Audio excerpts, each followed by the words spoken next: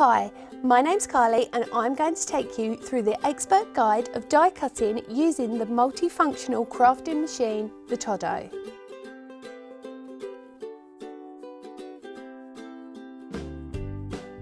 To do this project you will need your TODO, your A plate, your B plate, your C plate and your D plate, a panel die,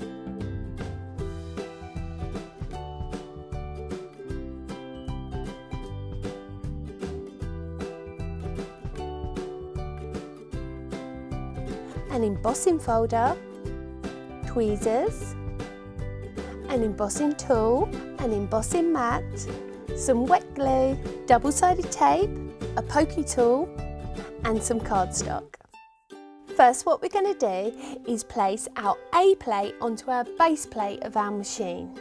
Then take your panel die and place it on top of your A plate. To complete your sandwich, add your cardstock on top with your D plate to finish. Then set your dial to around about 7.5. Slowly feed your sandwich into the machine and rotate the handle to go over the die. Then open up your plates to reveal the perfect crisp cut die. Now let's move on to the embossing. First, what you need to do is add your C plate to the base of your TODO machine. Next, what you need to do is place card inside the embossing folder and place that on top of your C plate. To finish, apply your B plate on top, then alter the pressure using the dial. Then, using the handle, rotate it round and glide the machine over your sandwich.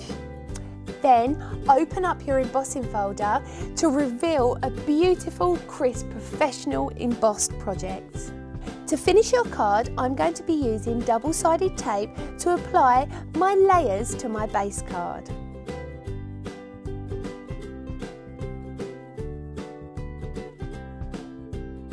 Then I'm going to be using some wet glue to apply the decorative die cut panel to the very top.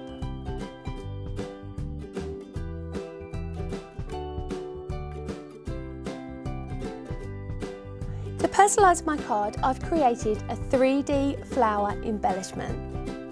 To create this, what you need to do is use your die cut flower, take your tweezers and rotate around to manipulate the card to make it into a 3D bud.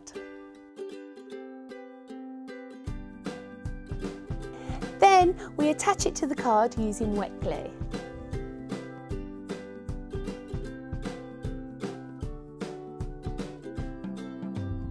There we have it, a fabulous die cut, beautiful, expert card.